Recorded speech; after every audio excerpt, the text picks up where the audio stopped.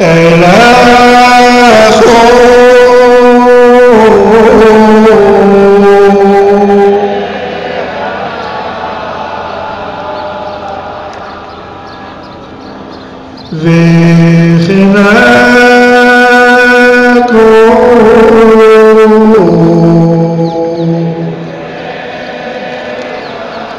child of God.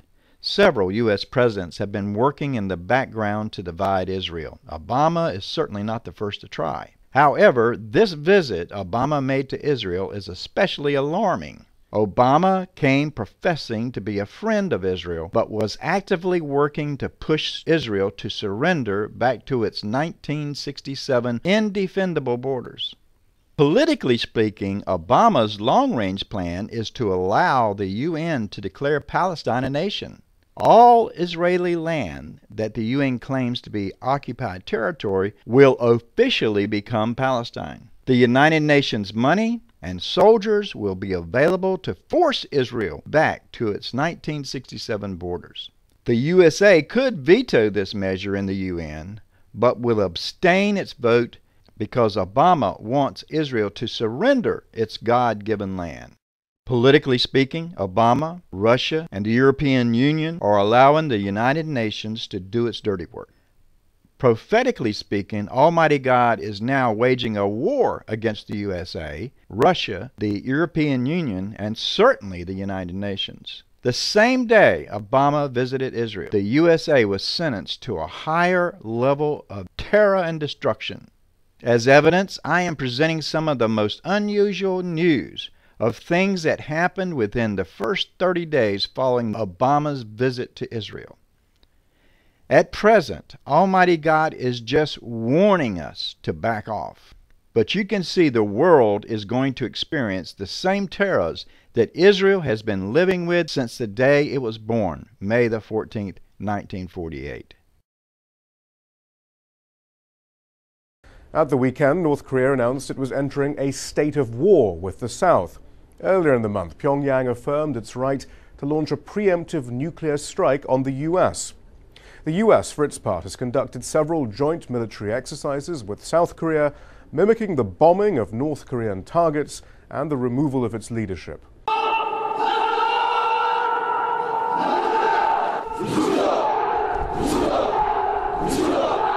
During the time Obama was visiting Israel and lecturing the students to divide Israel, North Korea began its saber rattling again. This time, it was the most provocative since the end of the Korean War.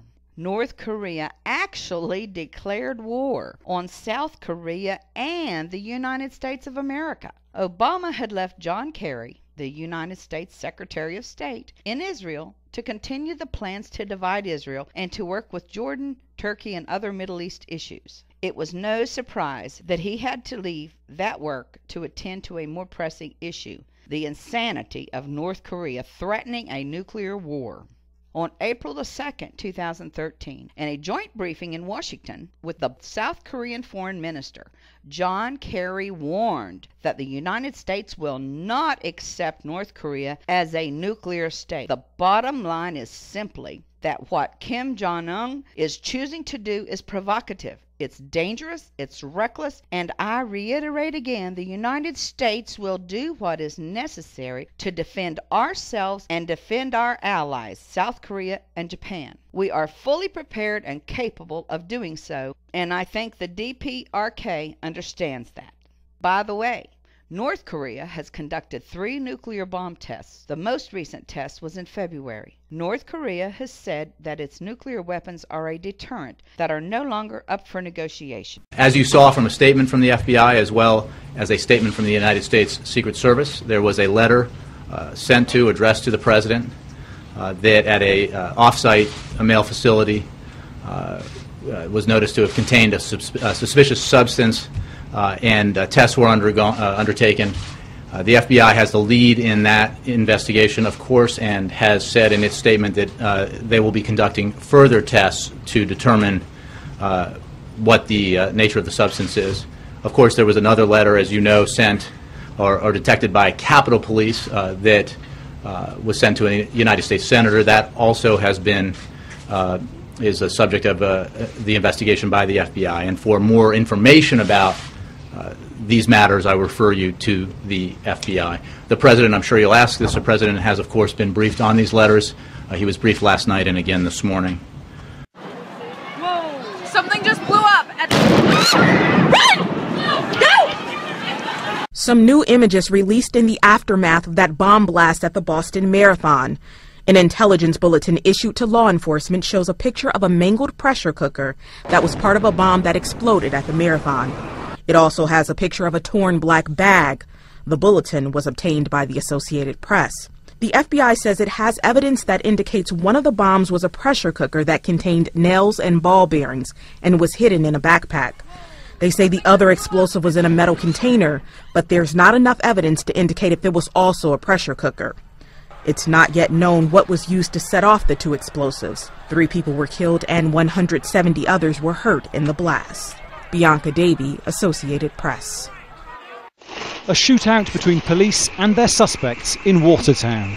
This is where officers finally tracked down the men they believe carried out the Boston Marathon bombings. They'd been alerted by reports of a shooting and a carjacking. When they arrived on the scene, they were fired upon. In the exchange of the gunfire, we believe that one of the suspects was struck and ultimately taken into custody. A second suspect was able to flee from that car, and there was an active search going on at this point in time. People described seeing and hearing the suspects throwing explosives at police and then opening fire. I heard a loud boom and then a rapid succession of pop, pop, pop. It sounded like automatic weapons. And then I heard the second explosion, and then there was the smell of something burning in the air. We were still going toward it, and then residents from the windows, they shouted, "Hey, it's gunfire, don't go that way." One man who lives very close to the incident got a very clear view of the suspects.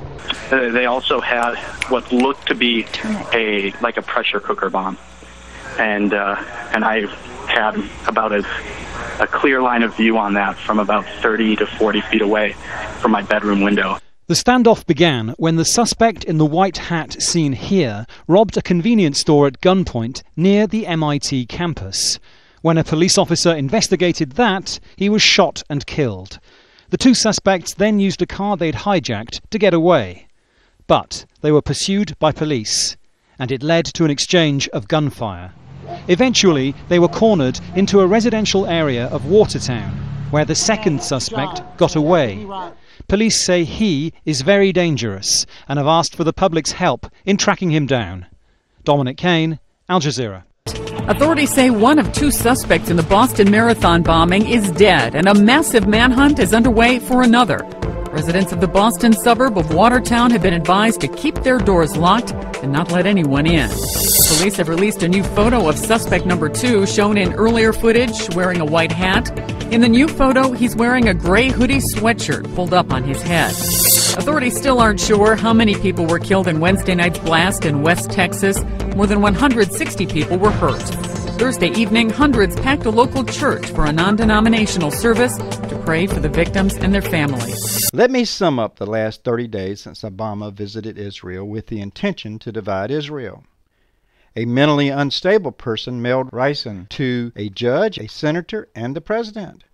A group of Muslim extremists bought their ticket to heaven by murdering innocent marathon runners. And a madman in North Korea declared war on the USA and threatened a nuclear attack. Since North Korea has used this type of extortion in the past, we assume it's just more of the same. After all, it is unthinkable that any madman would attack us. Actually, considering if we retaliate against North Korea, we would accidentally kill billions of Chinese citizens by radiation poison, nuclear fallout. China would be forced to retaliate against us and revenge its people. Since Satan comes only to steal, kill, and destroy, we can surmise that these are only warnings of the horrors to come. These are warnings that Almighty God is removing His hand of protection from the United States. And unless the nation repents, we will experience even greater destruction. Read with me the message of the 4 carpenters sent to destroy the dividers of Israel. Then I looked up, and there before me were 4 horns. I asked the angel who was speaking to me, "What are these?" He answered me, "These are the horns that scattered Judah, Israel, and Jerusalem." Then the Lord showed me 4 craftsmen. I asked, "What are these coming to do?" He answered, "These are the horns that scattered Judah, so that no one could raise their head. But the craftsmen have come to terrify them and throw down these horns of the nations who lifted up their horns against the land of Judah to scatter its people." I mean, the big issue is obviously Palestinian state on 1967 lines with land swaps. Okay, let's see where the parties stand on that issue. Now let's try to identify the characters in Zechariah's vision. After Zechariah hears the words that he is to proclaim, he sees a vision of 4 horns. He then asks the angel with the red horse, "What are these horns?" And the angel with the red horse explains that these are the 4 horns that are against Judah and are trying to use their horns to scatter its people. Then Zechariah saw a vision of 4 craftsmen. The angel with the red horse answered, "The craftsmen have come to terrify and to throw down these horns of the nations who lifted up their horns against the land of Judah to scatter its people." Well, everything seemed to be easy up to this point. The question becomes, who or what is a carpenter, and what in the world are they going to do to us? Dave Brenner in his books pointed out that every action any president in the United States takes to divide or harm Israel causes a national disaster in the USA. This seems to also apply to the EU, to Russia. Sometimes it even affects the entire world, like the worldwide financial depression. Terrify and throw down these horns of the nations who lifted up their horns against the land of Judah to scatter its people. I just want to make it very clear that Almighty God, sovereign of this universe, has sent some spiritual powers to destroy the USA, Russia, the EU, and the UN. If you're not terrified, you should be. 4 أرطال من الأنثراكس، 4 أرطال جنطة هالكبرها يشيلها واحد فدائي ويدخلها من أنفاق مكسيكو إلى الولايات المتحدة، كفيلة بقتل 330,000 أمريكي في ساعة واحدة إذا أتقن نثرها على الوعاء السكاني هناك. مرعبة الفكرة. يعني 11 سبتمبر تطلع زلاطة عند الموضوع هذا، صح ولا لا؟ وما في داعي طيارات وشكبانات ومواعيد وقصة من المؤامرات والتوقيتات. واحد عنده من البسالة اللي يدخل معاه 4 أرطال من الأنثراكس ويدخل حديقة البيت الأبيض، صح ولا لا؟ ويكت عليهم النون هذا، صح ولا لا؟ ويبب عقبها، تصير المسألة طماشة هناك.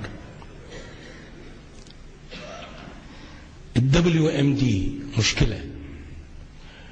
خايفين الأمريكان إنه WMD يطيح بإيد تنظيمات بين قوسين إرهابية مثل القاعدة أو غيرها.